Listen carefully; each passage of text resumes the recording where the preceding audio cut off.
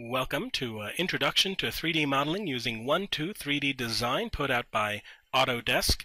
This class is brought to you by Library 21C of Pikes Peak Library District in Colorado Springs, where we have spent nearly a year and a half providing 3D printing and makerspace services to our community. We're going to start by reviewing the workspace that we're looking at here.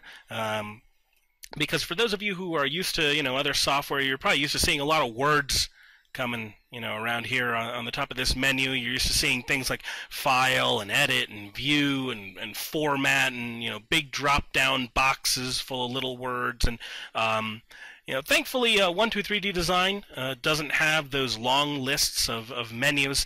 But on the other hand, it's not immediately, intuitive what all these little icons mean. And we'll be covering them in the subsequent videos, but my first tip to you is if you're not sure what any of this stuff does, just hover your mouse over it for a second and you'll see a little yellow tooltip show up that tells you what that menu option is called and what it does and what kind of inputs is looking for.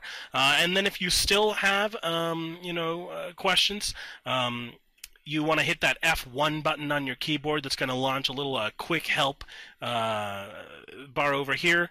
But I believe, let me see, there's also, I think if you hit this question mark and you hit help, that's going to launch the full instruction manual that documents all of the different tools in the software. But if you're more of a visual learner and you don't care to read the whole manual, that's what these videos are for. So let's dive right in here, okay?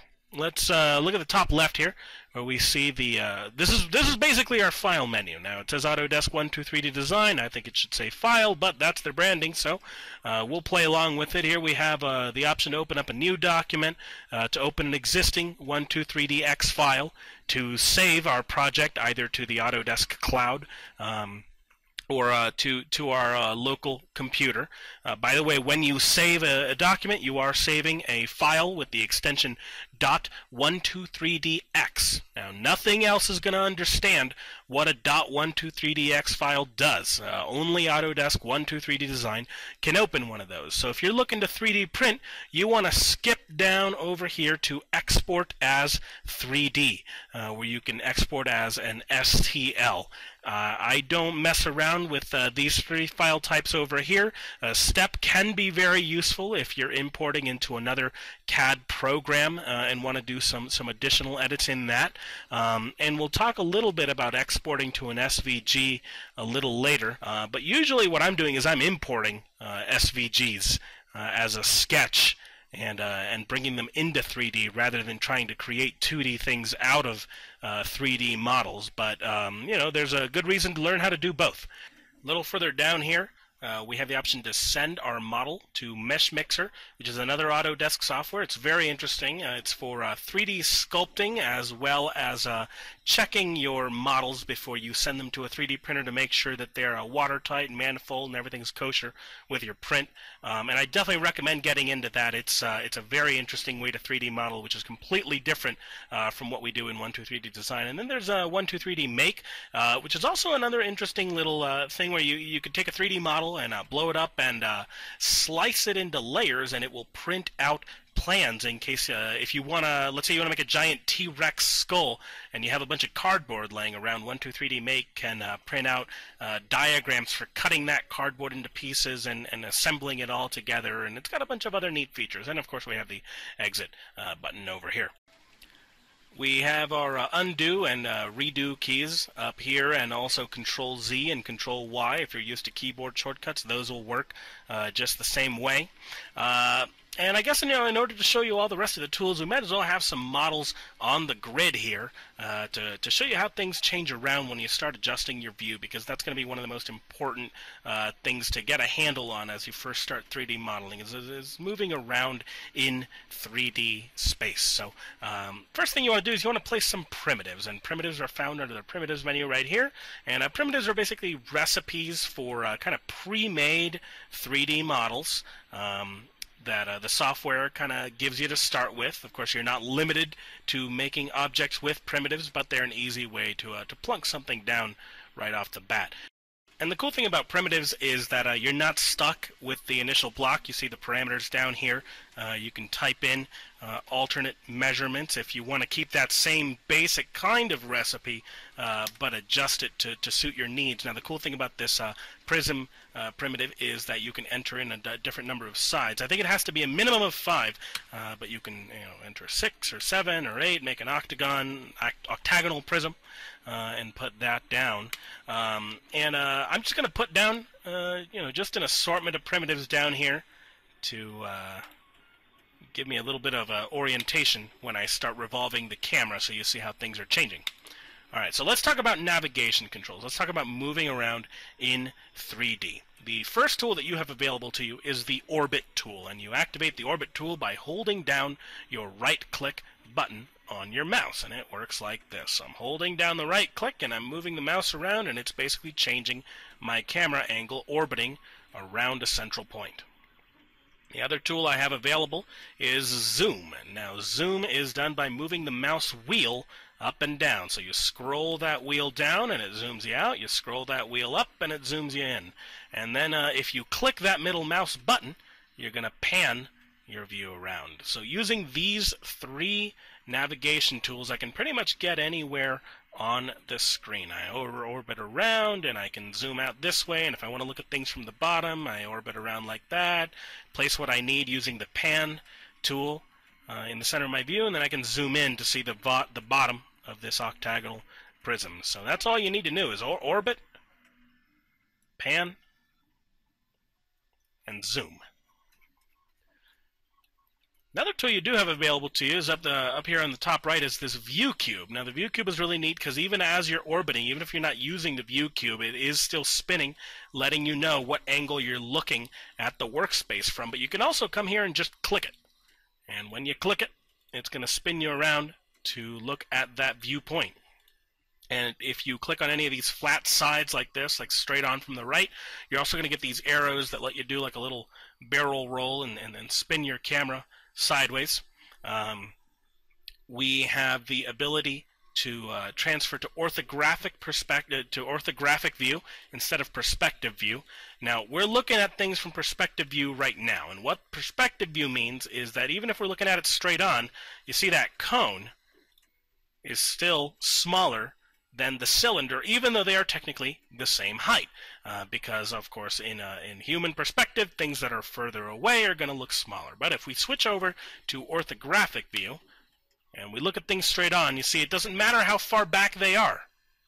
When we're looking at them straight on, they are still going to reflect their real measurements. Now in fancier 3D modeling software, you have these split screen views where you can look at things from, you'll have the view from the very top over here and the view from the right side over here and the left side over here, and that can be very useful. But for 1-2-3D design, I think orthographic view gives you pretty much everything you need.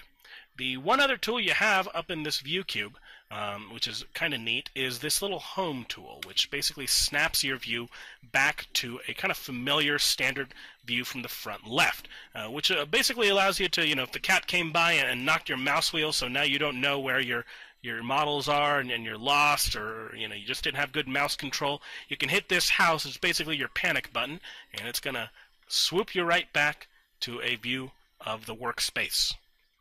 Alright, so if you want to do anything to any of your models, you're going to have to select it.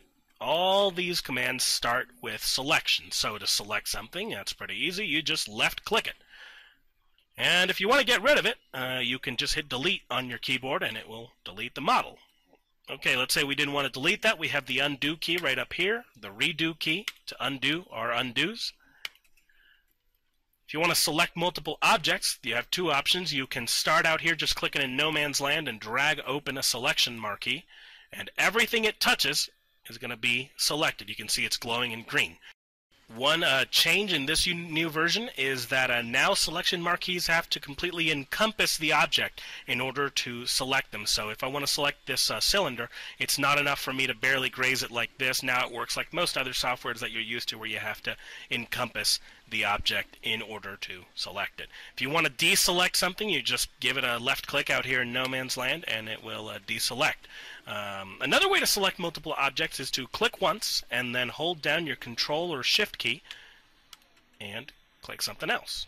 shift-click that, and shift-click that. And now when you've got all of these selected, they are going to move together and rotate together and scale together, and any other command you give it, it's going to apply to all of them at the same time. And by the way, notice that when they move around, they kind of orbit around one central point.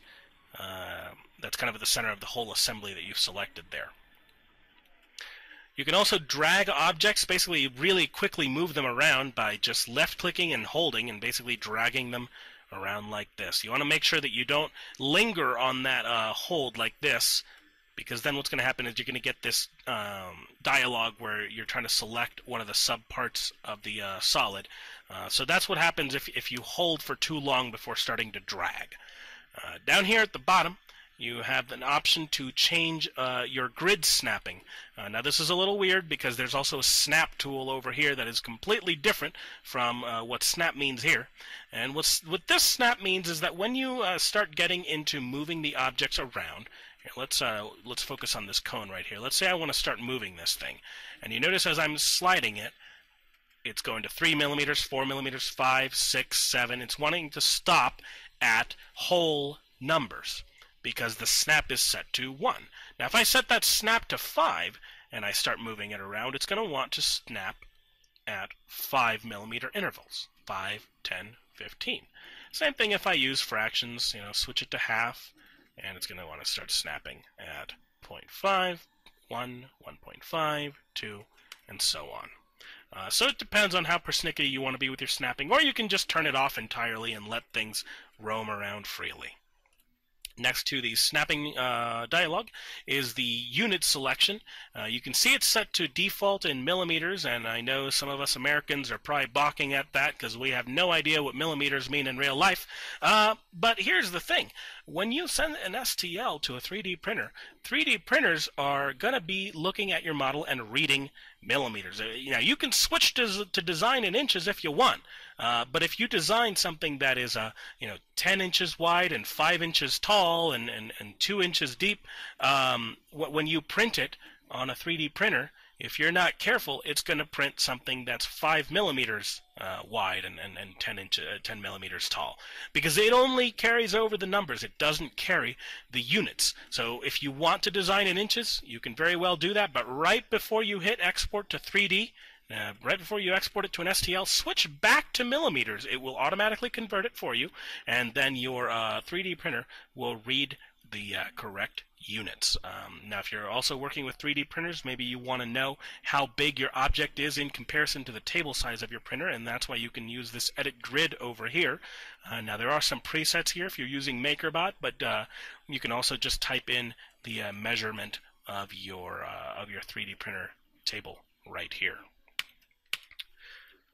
Alright, now when you're working with solids, you're usually looking at 3 different components. Well, 4, I guess. You're looking at, first you're looking at the solid object as a whole, which you can reposition, you can rescale, you can move it around, you can combine it with other things. And then going into more detail, you can adjust its faces. Now, the faces are things like, let's say, this whole side over here, which I can start adjusting as well. So a solid is composed of faces, and faces are comprised of edges, which are these line segments that border the face. And some tools only apply to edges, tools like fillet, which will round this edge off like that. And then you have, lastly, the vertex, which is just each individual point, which you can also tweak around and move on its own. So you can either start by using tools that specifically target those subparts, or another strategy that I like to use is to click on the object, move the mouse away from the object, and then move my mouse back onto the object, and you'll see that now different subparts start being highlighted. So I can highlight just this side or just this edge, and when I highlight a subpart, another neat thing is this gear that comes up. And when you hover your mouse in the gear, it's basically going to filter out all these tools that are up here instead of having to navigate all those to find what you want. If you already know you're going to be working on this edge, you can just go in the gear and find only the tools that apply to that specific subpart. So edges can be tweaked, they can be filleted, and they can be chamfered. I think that noise was my MakerBot finishing up over there. All right, let's start wrapping up this intro video here. Let's look at the right toolbar, just so you know what these things do. First three tools on the right here are basically just replacements for your mouse buttons. So we already know how to pan. That's just clicking the middle mouse button and moving the mouse around. But let's say you're working on a laptop or on a tablet, or you have, I don't know, for some reason you still have a mouse with only one button on it. I thought we'd phase those out. We just click on one of these, and it will temporarily transform our left mouse click into that function. So right now I am actually left clicking rather than holding down my middle mouse button, and I'm managing to pan around. And then after I click, that function goes away and left click goes back to functioning as it would normally. Then we have our orbit tool. Basically works as if I was right clicking, but I am now left clicking to do it. And I can also reset the orbit point this way. And we have our zoom tool, which works as if I were scrolling up and down, but all I'm doing is dragging the left click up and down. So depending on how you like to work, those tools might be useful for you. This next tool called fit, it's pretty nifty. If you're zoomed way in on an object or you're zoomed way out over here, fit is going to keep your camera angle but zoom you in to a point where you are able to see all of your objects. Same thing, if I'm zoomed in, it's going to fit and zoom me out until everything fits. Over here we have the option to display materials and outlines. Now materials are basically this blue skin that's covering everything. You can also recolor these by using the materials menu if you want, which is right up here. But if you want those gone, or you could hit outlines only and just see the kind of skeletons of the edges that comprise these objects. Or you can hit materials only and hide those outlines. So it's up to you how you want to view things. I prefer to work with both of them on. You have the ability to hide your solids or your meshes, or show them. If you click on an object and you hit this eyeball, it's going to hide that individual one. Now you can't make things unhide individually. You have to unhide everything all at once with the Show Solids tool. And then once you start getting into sketches, sometimes you want just the sketches out of the way, and you can hide, I think you can hide this individual one like that, and then show sketches or hide all of the sketches with this tool here. You can also hide the work grid if you want to get that out of the way, and that's a pretty basic command there. I will wait on revealing what group while snapping does a little later, because it has nothing to do with the snap tool that we have already talked about. So that's your basic workspace. Don't forget that we also have access to the Autodesk network of pre-made parts, which is available with this little right toolbar over here. So if you click this, you're going to see we have some little pre-made things that we can just drop in. So if you don't want to take the time to design a gear on your own, you can probably just drag that in here. And there we are. Kind of works like a primitive, only there's no real way to adjust it until we get it in here. But these can be very useful time savers. I won't go into too much detail on these during the videos because I like to stay self-sufficient. But that's there for you if you like. So stick around for the next video where we'll be talking about things that we can do with whole solid objects, things like moving them around, rotating them, scaling them, and then also checking out some of these new tools that Autodesk has added in here in this new version, Align and Smart Scale and the Ruler tool, which I think are all just very cool. So I will see you soon.